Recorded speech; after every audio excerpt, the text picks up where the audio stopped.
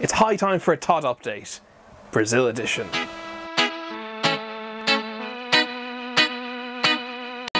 Okay, so it's been a long time since I've done a video and a lot's changed. First off, I have a haircut and I've kind of changed the beard a little bit. Second of all, I'm in Brazil, as you might be able to tell. Although people kind of wear this all around the world, so that might not have given it away. What might give it away is The Hobbit. It's Oh Hobbit here. I know, it's crazy. It's crazy. But, okay, the reason I'm here is because my partner is Brazilian, so I spend a bit of time here every year. The bad part about being here is that I don't get to play I don't get to play the games because, first of all, I don't have most of the consoles here. I have my old Xbox 360 and I have an old Wii. That's all I actually have in Brazil, which means that games like The Witcher 3 I'm not going to be able to play for probably another couple, maybe another 2 or 3 months.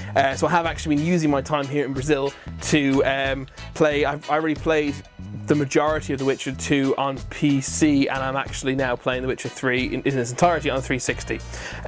Which actually, before all the PC Game Master Race people out there start exclaiming, "No, don't play it on the 360, you'll ruin it for yourself." That's actually what I really like to talk about today, because since I can't play games and therefore can't really review new games, although I might actually do kind of retrospective Witcher reviews while I'm here, but because I can't play new games, I thought I'd do some different stuff while I'm here in Brazil.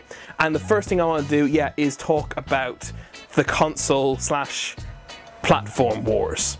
So, first of all, disclaimer, even though, as I said, I only have a Wii and a 360 here in Brazil, I actually own an Xbox 360, an Xbox One, a PlayStation 3, a PlayStation 4, a Wii, a Wii U, and a high-end gaming PC. Disclaimer over. Furthermore, I, for most of my life, have had 20/20 vision. And I've always struggled to see the grand differences between the platforms and started to wonder, I actually started to question myself, have I deteriorated vision? To the point that I thought maybe I now needed glasses. Turns out one eye has deteriorated a tiny bit and the other one is completely perfect. I now have 20/19 vision. I practically have perfect vision and I own all the consoles. Basically, I don't have a horse in this race. And I think that the platform wars and the console and resolution wars and frame rate resolution wars are an absolute load of rubbish. Basically, I cannot see. Okay, I won't say I can't see any difference. I can see very little difference between Xbox One, PlayStation 4, and PC, and that goes from indie titles all the way up to The Witcher 3. There is very little difference. Yes, it is there. If you put them side by side, you can see the finer little details like blades of grass. They do look finer on a PC. Anti-aliasing, yes, that's a real thing. I admit that exists, and it is better on the PC.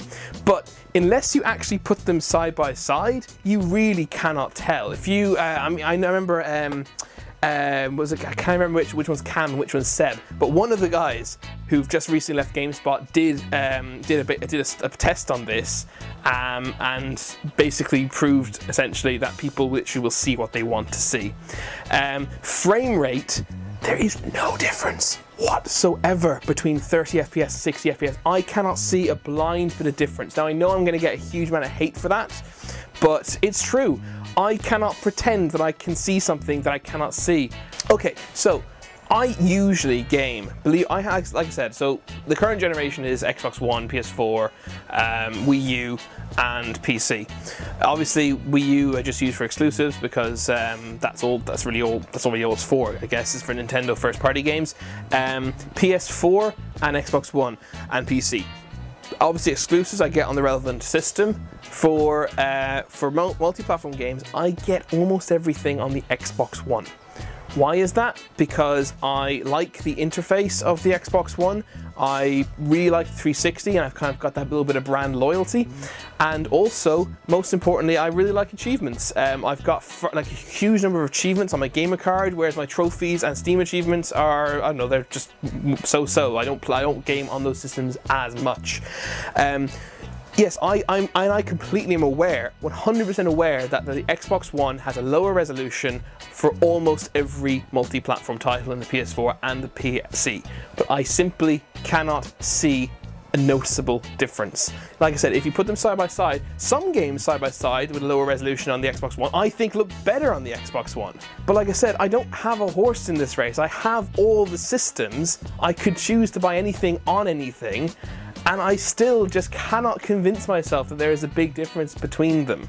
And the draw of building my gamer score, that kind of sort of addiction I have, is completely outweighs the minuscule difference I would get. I saw a diagram once which shows how big a TV it needs to be, how big a screen needs to be, and how close you need to be to it to start seeing differences even between 720p and 1080p.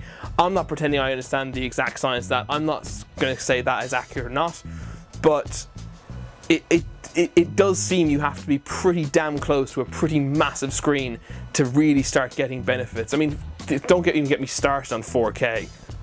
I just don't get the point of that.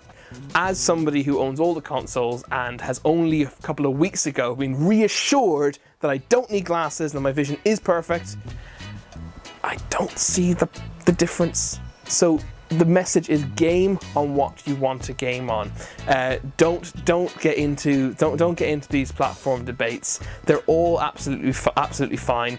You're not getting a diminished experience really on anything whatsoever. The only thing I will agree on, only thing I completely will agree on, is that the PC, I think, because it is, yes, it is indeed capable of achieving more. It is capable of outputting better graphics, even though it usually doesn't, because it's probably, yeah, I agree that the consoles possibly do hold back the PC in a certain way. I agree that if we completely eradicated consoles, then PC games probably would look even better. But if we eradicated consoles, then PC games would not be able to break even. So we wouldn't have video games. So which would you prefer? Would you prefer a world where we have multiple systems and everything looks basically the same on everything? Or would you prefer a world with no video games whatsoever? I'm going to call it a day here because first of all, this has been more of a rant than a kind of than a logical explanation as it was meant to be, but hopefully you got my point. Also because my girlfriend is currently holding the camera because we haven't really worked out a way to do these videos here. I think we need to get a tripod for Brazil.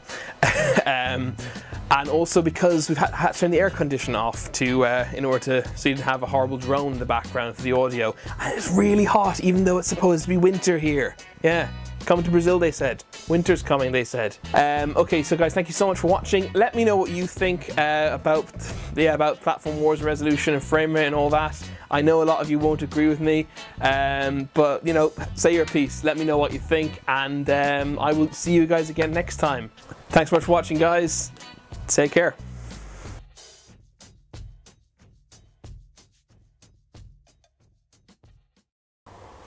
Oh, Hobbit.